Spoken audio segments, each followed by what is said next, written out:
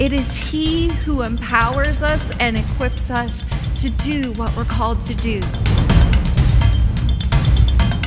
Does God really see me? Does He even see me?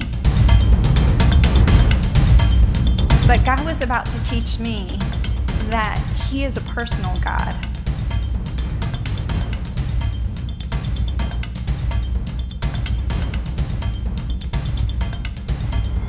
If we continually give and give and give, and we continually pour out, what happens at some point? We burn out.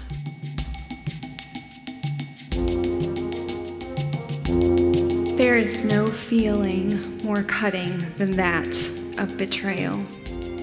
To be deceived by one you trust, it's not just the knife going in your back, it's a thrust that pierces through your heart.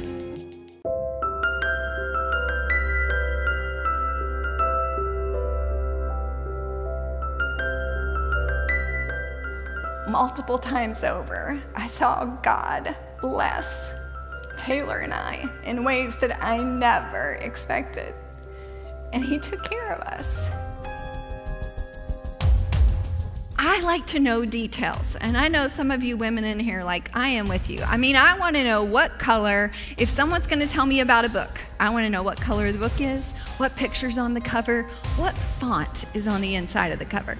My husband says, what's the point of the book? There's a theologian I'm reminded of. His name is Rocky Balboa. You may or may not heard of him, but every champion was once a great contender who refused to give up.